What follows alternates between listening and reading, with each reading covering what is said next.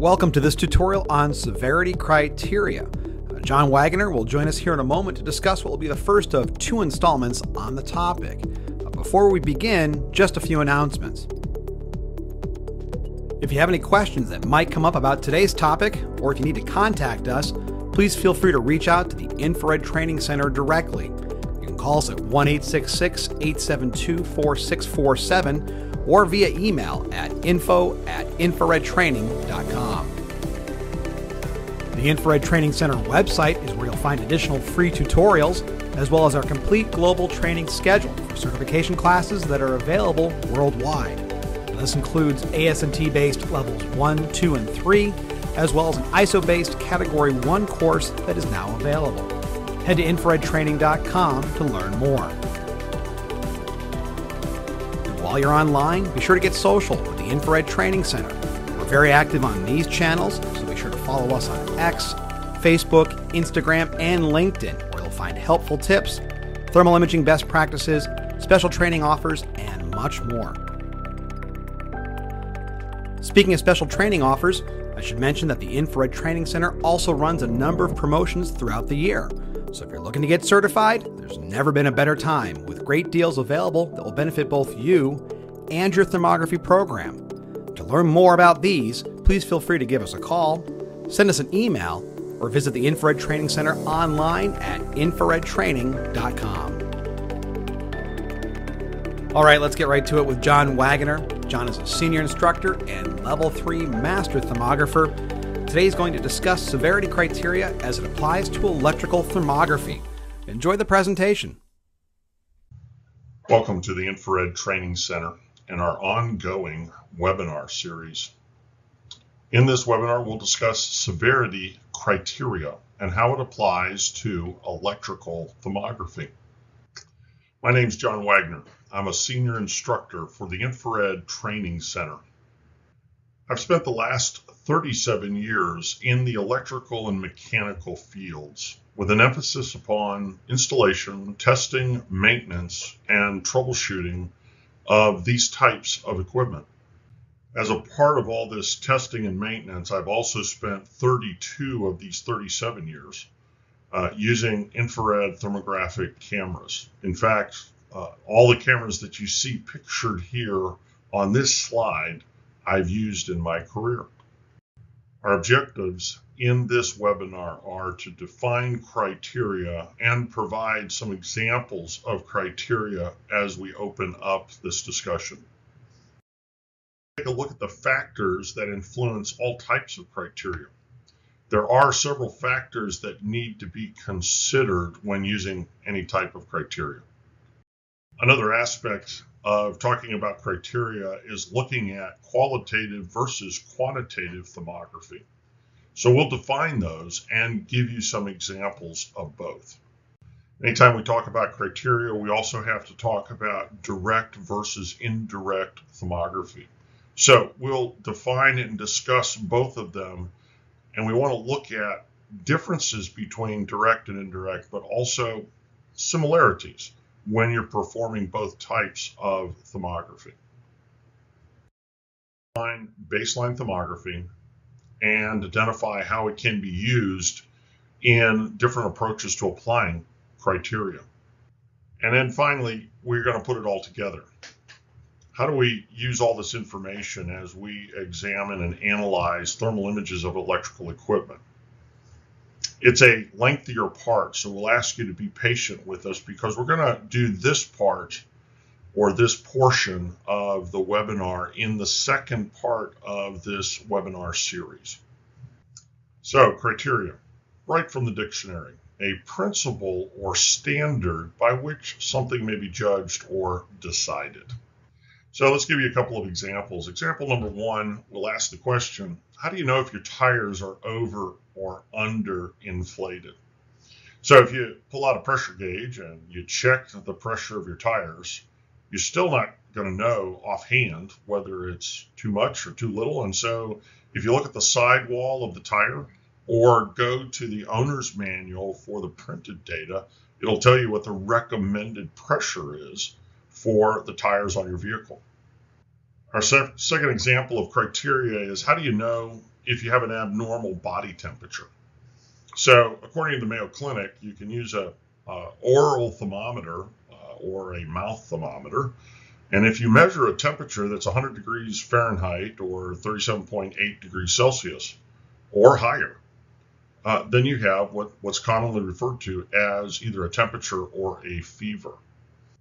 So a third example would be taken from the NETA/NFPA 7dB criteria table. So NETA, National Electrical Testing Association, and NFPA, National Fire Protection Association 7dB. Both of these are recommended maintenance standards by these organizations.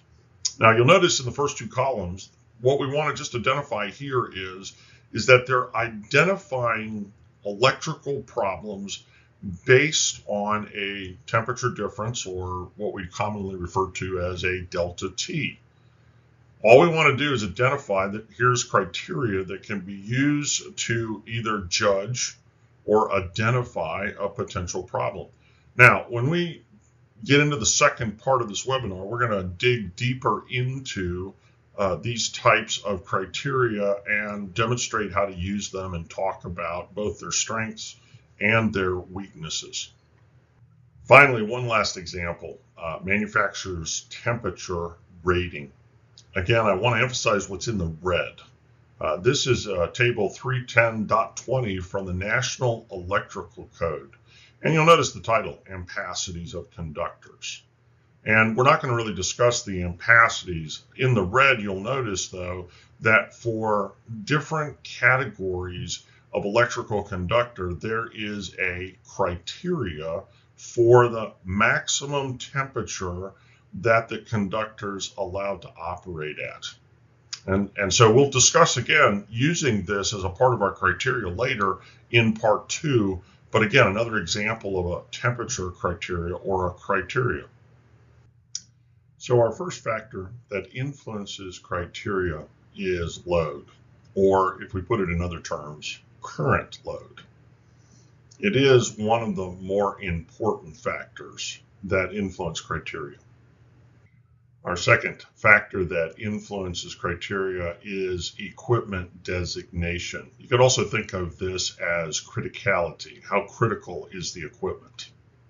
Our third factor is circuit designation. And again, how critical is the electrical circuit that feeds a group or even a single piece of electrical equipment?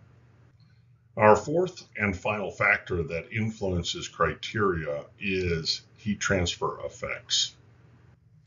So, as we talk about load, we just want to remind everyone that we're talking about electrical current, or what is commonly referred to as amps, on the circuit or electrical equipment under examination. We also want to be reminded that the National Fire Protection Association Standard 70B, which is about electrical maintenance, recommends that when doing infrared thermography, there be a minimum of 40% load per electrical equipment rating. Why is load important? Well, too little load and there won't be enough heat. Remember, an FPA 7dB says 40% of equipment rating. The infrared image in front of you is one of a 3-phase multi-case circuit breaker. And you'll notice that we're measuring on 2 of the conductors the temperature. And if you look at the temperature, 70.7 and 70.9, they're very equivalent, but also very low, right around room temperature. The thermographer who took this image was new to thermography and was looking for help and asking why he couldn't really see any heat on the conductors. Well, turns out that the breaker was on, but no load was being pulled through the conductors. In other words, nothing was operating. And so this can be a struggle if we don't have enough load. We can't see anything. Now notice we're going to go on the other side of this discussion. Again, we're asking the question, why is this important? Here is a 3-phase fuse block, and you'll notice that the center phase is warmer than the 2 outside phases. we can go traditionally with phase A, B, and C left to right, or L1, L2, L3 left to right. But L2 or phase B is warmer. There is no problem here though, because it was simply a load issue. The center phase, phase B or L2, simply had slightly more load than the two outside phases, A and C, L1, L3, than they had. And so you got to be careful, because you see load is so very important in diagnosing thermal issues. One of the best ways to think about load is to try to image your electrical components or equipment when operating normally. That could be 40% load, that could be 80% load, or somewhere in between. But that's the best approach to being able to see if you have heat problems with electrical equipment, is to examine it when it's operating normally.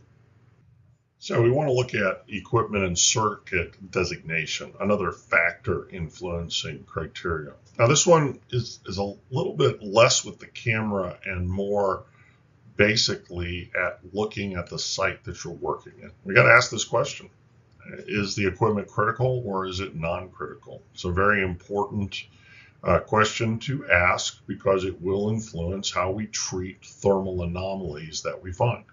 This applies not only to the equipment, but also to electrical circuits that supply the operation. We could even go as far as to say that this could also be regarding medium voltage circuits that feed the building.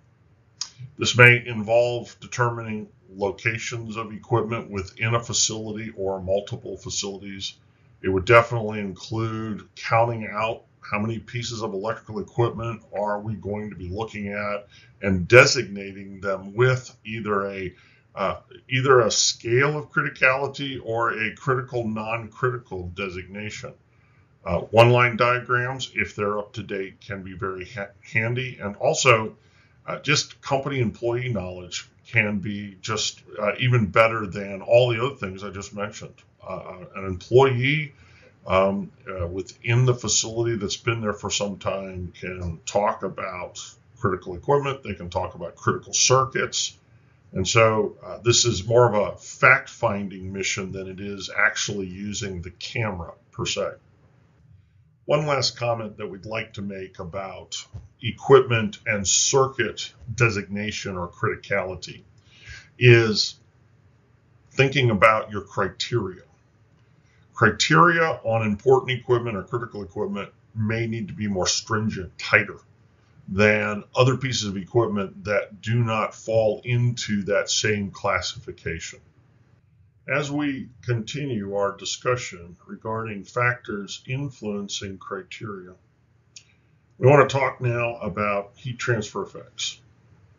What we're really talking about is there any part of the equipment that has some type of added cooling effect as it works?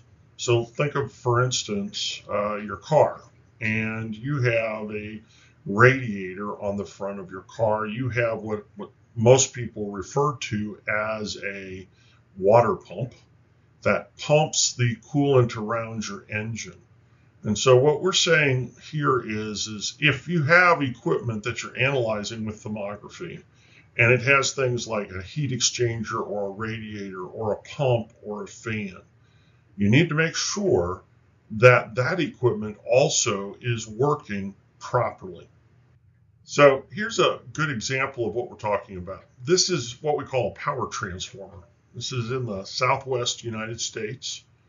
This is an image that was provided to us with the question, why the heat exchanger or the radiator by the white arrow was very cool. You can see the central part of the transformer is very warm, and there's liquid in that transformer tank that circulates through that heat exchanger and is cooled by flowing through, but also notice there are fans blowing air across the tubes of this exchanger or radiator. There's also down in the very bottom center a pump that helps to circulate the liquid in the transformer through the radiator or heat exchanger.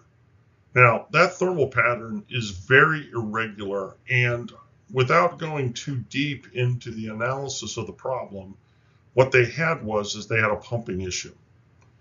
The pump that had been provided by the manufacturer when the transformer was shipped brand new was not the correct speed pump. In other words, you can have pumps that pump just correctly the amount of liquid or fluid through the heat exchanger or radiator, but you can also have problems with pumps that pump too fast or pump too slowly.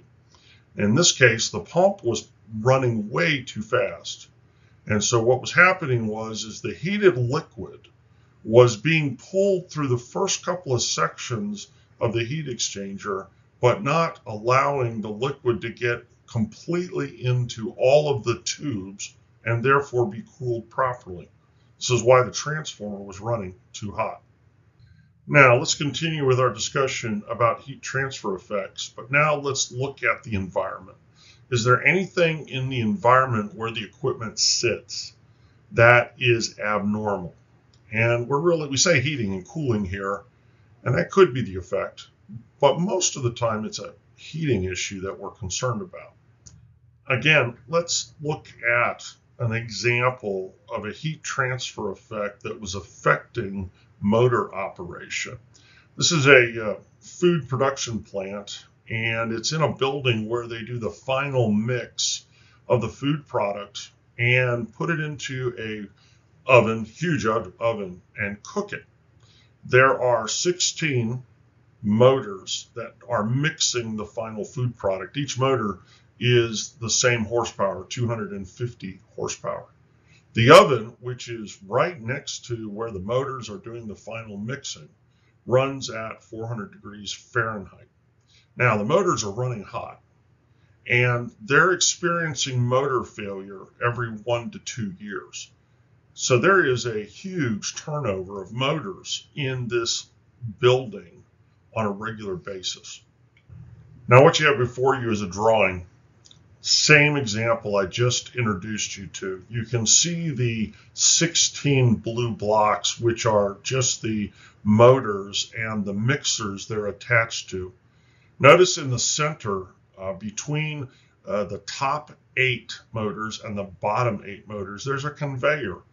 And the conveyor goes down between both sides of both motors. So you have 8 motors on one side of the conveyor and 8 motors on the other side of the conveyor.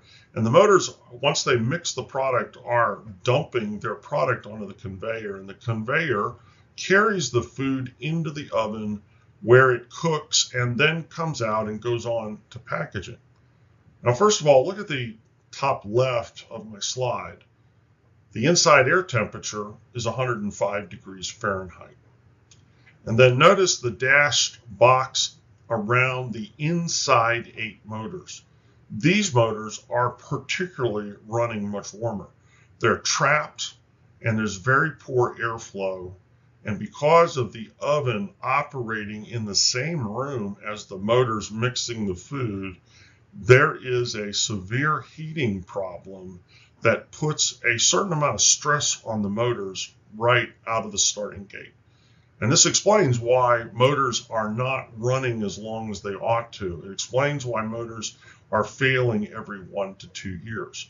And yet the people working in this room of the building were totally oblivious to all of the things that were sort of contributing to the overheating. Now, why do I bring this up?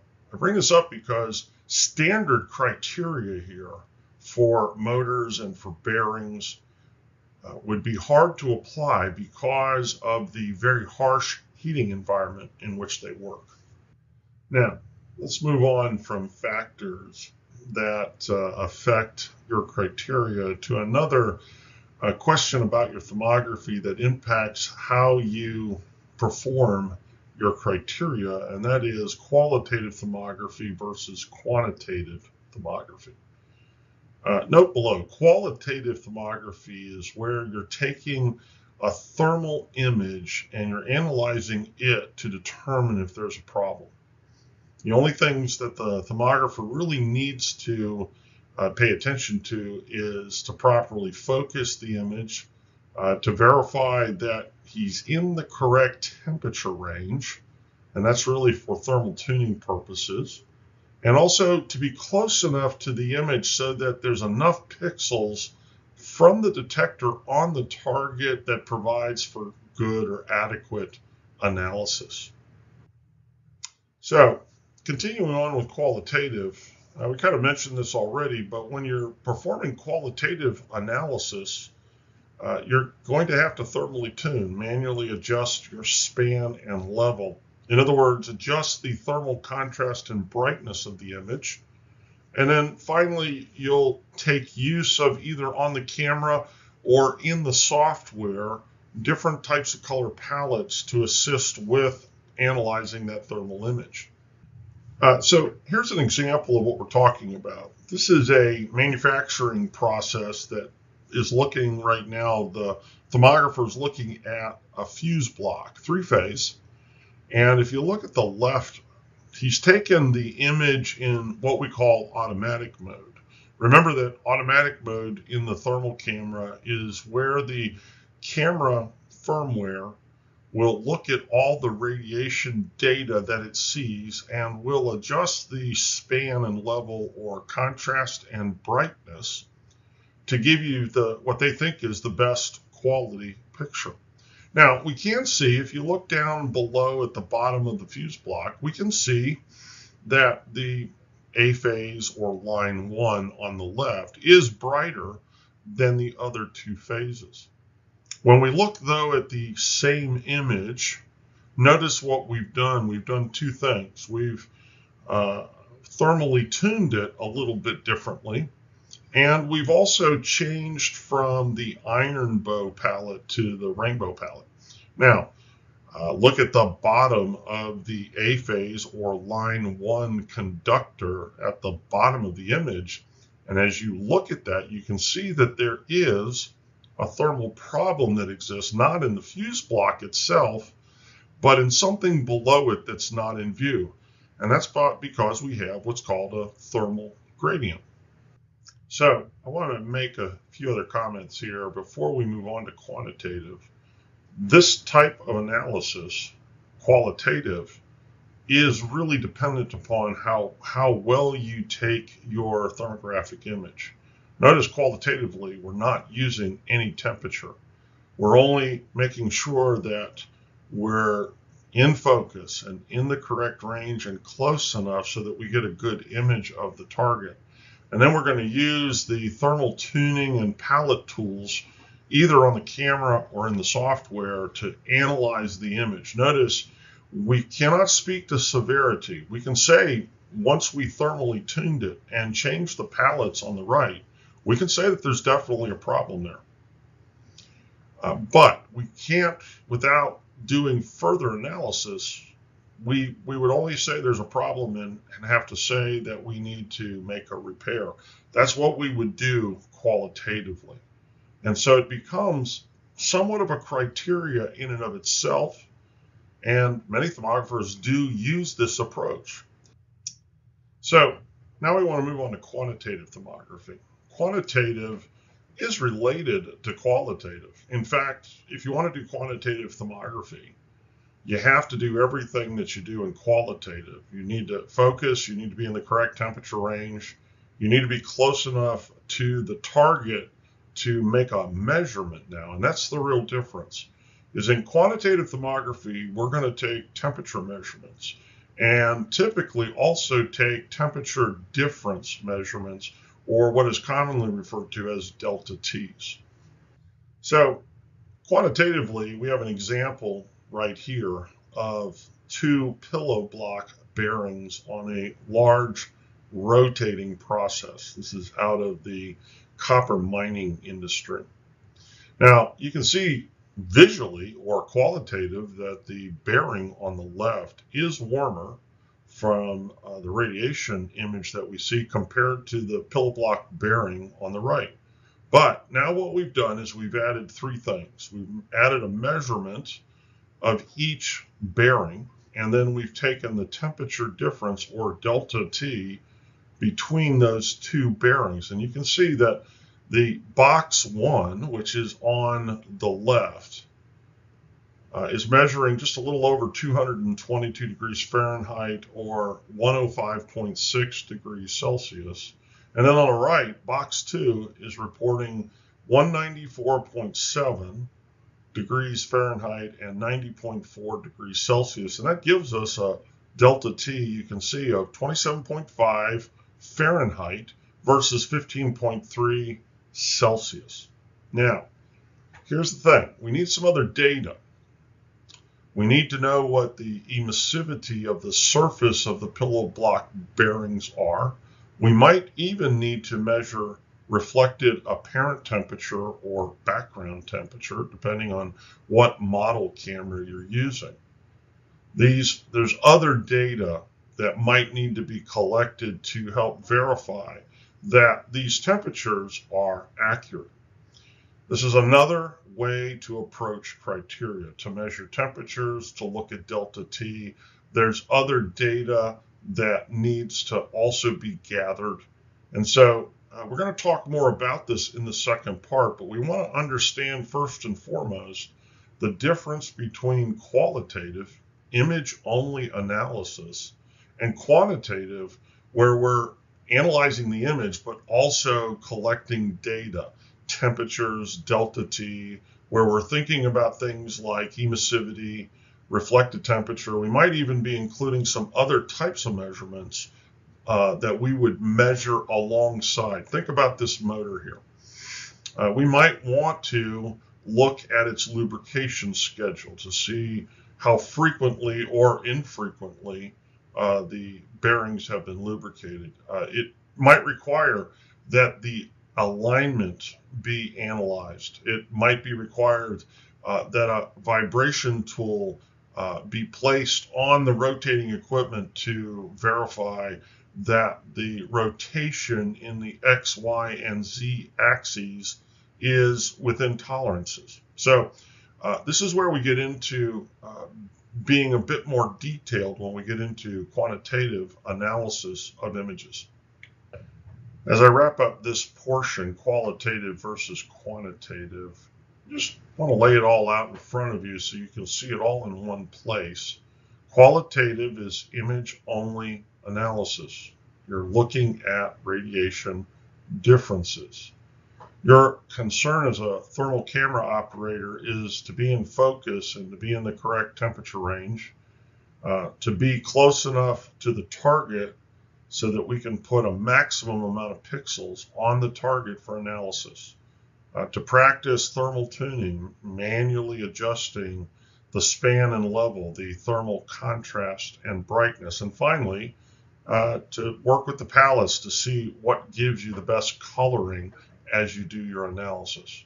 Looking on the right, again, quantitatively, we're going to do everything that the qualitative thermographer does, but now we're going to add to it the measurement of temperature and temperature differences, or delta T's.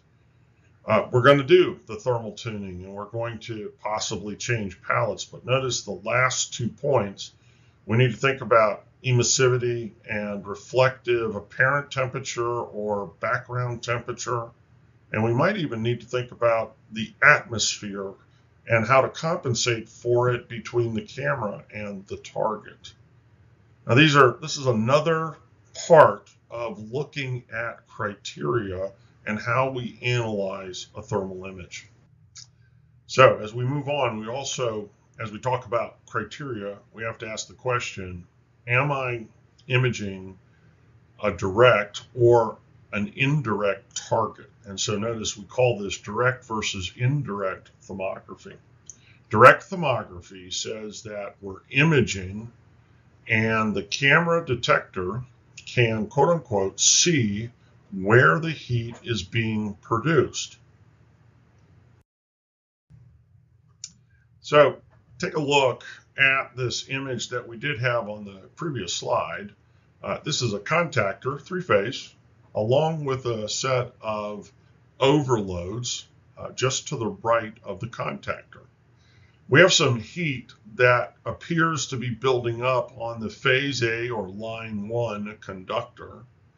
And notice from the bottom of the contactor over to the thermal overloads, you'll notice that as we move from the lug at the bottom of the contactor, that the heat decreases as we move away from the connection. Now, we need to talk about many things in the second part, but right now, notice we're using temperature to compare the phase A or line 1 conductor next to the conductor in the middle phase, line 2, phase B. Both of these measurements are on the electrical conductors and are considered to be direct temperature measurements. In other words, the heat that the camera is seeing and measuring is direct. We're seeing the source of the heat. Now, why is that? This is an insulated conductor, but it turns out that due to the manufacturing process of molding the insulation over the conductor, that it is so tight that there's no difference between the outside of the insulation and inside where the conductor is. Direct. We can see the source of the heat. So what's indirect thermography? Notice infrared imaging where the camera detector cannot, quote unquote, see where the heat is being produced. And let's take a look at this image in a little bit more detail. So notice indirect thermography, the infrared image that you see is one of what's called a load break elbow. We find this in pad mount utility switches and also pad mount utility transformers. This is the high voltage side of the connections. And right now, we just want you to understand there's more to talk about in the second part, but you'll notice that the middle phase, phase B, line 2, is warmer than both phase A, which is above, and phase C, which is below. And we actually show you the temperature on the middle phase as being 133 degrees Fahrenheit or 56 degrees Celsius. Now, the insulation that covers the mechanical parts of this elbow is very thick. In fact, so thick that it's estimated that the increase of temperature on the inside of this insulation is somewhere between 2 to 3 times higher in temperature than what is measured on the outside. In other words, when we talk about indirect thermography, there is some type of insulation between what we're measuring on the outside and where the true heat is being produced on the inside. Down at the bottom of our text here, we tell you that there are many electrical and mechanical loads that are considered to be indirect. This list is not exhaustive, but look at it. Breakers, contactors, enclosed bus duct motors, bearings, liquid-filled components like liquid-filled transformers, liquid-filled circuit breakers, voltage regulators, just to name a few of the more common types of equipment. That means that criteria has to be very different when we talk about doing indirect thermography and doing direct thermography. The last major topic that we want to address in this webinar is baseline thermography. Baseline thermography is when you take a thermal image. We say here an initial or first thermal image. It's when it's operating normally, usually when it's been newly installed or just repaired after a thermal anomaly. And then we save this image and we use this image as a comparison or baseline for all future thermal imaging of this target. Please note that you can do this type of thermography, baseline thermography, qualitatively or quantitatively. So we can use images for comparison, or we can use temperatures for future comparison also. So here's an example. a brand new blower motor. And this is courtesy of one of our students at the Infrared Training Center. Brand new large blower motor has been installed. The blower motor has been allowed to operate for a period of time between 1 to 2 hours. This allows the motor to heat up and to get operating and to create adequate thermal patterns on the outside of the motor. One side comment, this motor that you see in the image, both visually and thermally, this is all indirect. The bearings and the case of the motor, all the thermal imaging that we do here is of an indirect nature, which means that any criteria that we would apply qualitatively or quantitatively would have to be very tight, very strict, because small temperature changes on the outside indicate very large temperature changes on the inside. So this is a good example of how do you begin. This image now is what is used, whether it's just comparing images or whether it's just using temperatures off of the initial image and comparing it to future images of the same target. Now, we need to talk some more about baseline thermography. If you're going to do this qualitatively, you have to use identical palettes. You have to thermally tune identically. It's very important that the environmental conditions and load conditions of your product be very close from the initial image to, say, year 1 or year 2 when another image is taken. Really, this applies also quantitatively if we're taking temperature measurements and delta T measurements or temperature difference measurements. We still need to have similar loading. We need to have similar environmental conditions like air temperature, humidity. We need to take images at similar angles. So there is some detail to doing baseline thermography. Now, as we close out this part of criteria as we do electrical thermography, let's put it all together just for a big, wide view so that we can also be prepared for the next webinar. Remember, we're trying to talk about how we do analysis of our electrical thermal imaging. We talked about how you can look at things qualitatively and quantitatively. Now, if you look on the left side, qualitatively, really we have to distinguish between only direct versus indirect thermography. And then we have to ask the question, are we going to analyze the image based on any baseline data that we've taken previously? Or are we just going to make a determination of our electrical product based on the current image that we take? That's the yes or no under baseline. And so that there's not much that goes into qualitative in terms of other data, although remember, load is important, and we'll talk more about load and how it factors in to our baselining in the next episode. On the right side, we have quantitative, and again, we have to ask the question, as we measure our temperatures and our temperature differences, are we looking at direct or indirect products? Can we directly see the heat, or is there a sizable amount of insulation that covers the heat so that we only see small increases of temperature on the surface? Either way, the next question that we have to ask ourselves is, are we going to use published criteria? Remember, criteria is a principle or a standard that we're going to use to make a judgment on something. And we talked about some examples like tire pressure and body temperature and other things earlier in this webinar. Or are we going to create our own criteria by baselining our temperatures? And that is possible doing electrical thermography. Now, we want to thank you for joining us, and it's been a pleasure to have you, and please stay tuned for part 2.